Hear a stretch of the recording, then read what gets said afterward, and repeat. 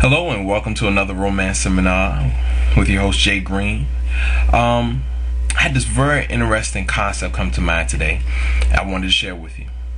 The gangster mentality.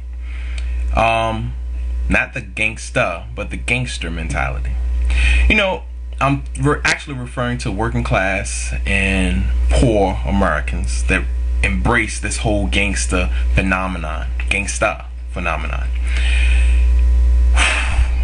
Most Americans don't know much about the gangsters except for what Hollywood tells them. But even the Hollywood denotation of what the gangster is not translated well into the black community or working communities or just anybody that's trying to be a gangster. And what I mean by this directly is, let's look at it for case in point. A gangster and a thug, this is their relationship. The gangster makes the call, they don't get their hands dirty, the thug goes and do it and does the job. If it's killing, robbing, things of that nature, the gangster is clean. They're almost like the corporate exec. The thug is the worker. Make sense?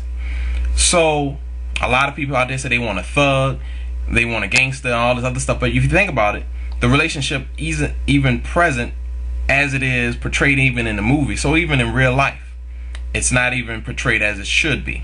Now, why does all this even matter? Or why am I even having this discussion on a romance seminar? Well, think about it like this. You ever notice how the gangster, the Italian mafia, is a bunch of families? I don't know their names, but they're a bunch of families. So my last name is Green.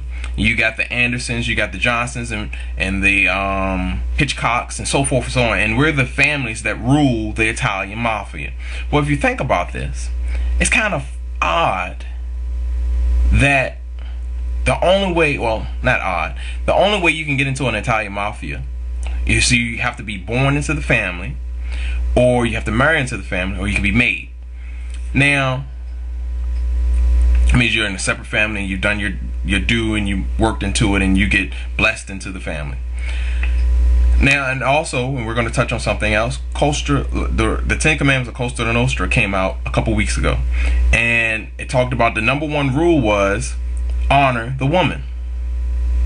You know, and I spoke in one of the videos, prior videos, talking about how women are the key to a man's immortality. She carries your name, she carries your offspring. So if she wants to cut off your lineage, she doesn't have to tell them about you, pass on your values, things of this nature. What are you leaving as a legacy? And I talk to the fathers and the young men out there. Your legacy. What are you leaving behind that proves you existed? A lot of them cut off their future by going out into the streets and doing different things and having multiple women. You can't pass all that legacy down to 15,000 kids. But let's bring it back to the topic at hand. So you think about it. You have, why do you find that in the Italian mafia or in most affluent families, the world does not know about their problems? To the world, you think it's a perfect family. But inside the family, it might be a tumultuous affair. But in the working class, lower income families, you find that they try to show off and wear masks as if nothing's going on to each other inside the family. But they go tell their business of the family to people at work, to strangers, to anybody that'll listen. They'll go borrow money from people at work rather than borrow money from people in their family for fear of them knowing that they're doing bad. I mean, don't you find that a little peculiar in the sense that you have perfectly good family members, but you rather lie to them to maintain an image that everything's okay? That, hey, everything's fine, I don't need your help. But you'd rather go to the co-worker at work saying, I can't pay my rent. I got to go to the church, I can't pay my rent. You have a family.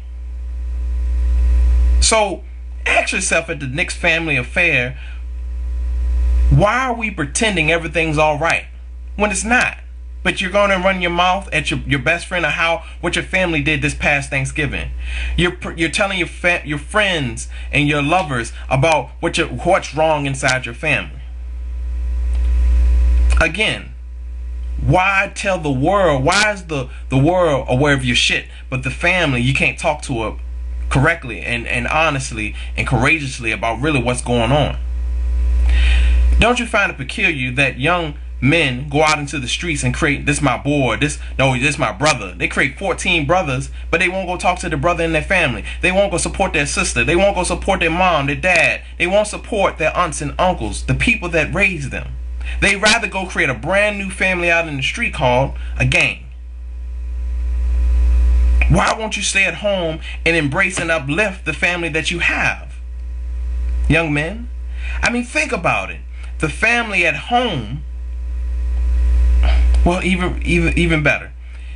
Think about it like this. If you embrace the family at home, you uplift them, and you help take that family to the next level, you set up a foundation so when you have kids, you can bring them back home and see how well your tradition is being passed down. So you don't have to take them to strangers. You don't have to take them to daycares. You know, as I do this video, I come to a realization that I've realized that most of the problems in the black community, or my community, come from the fact that we're 1 foot away from slavery. Not saying we're going back, but it's as if the community as a whole is just sitting on the edge of the plantation. When they told us we're free, we just went and sat on the edge of the plantation.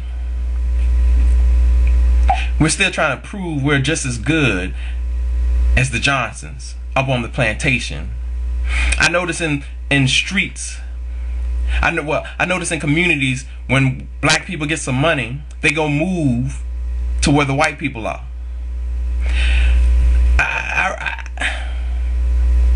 I realize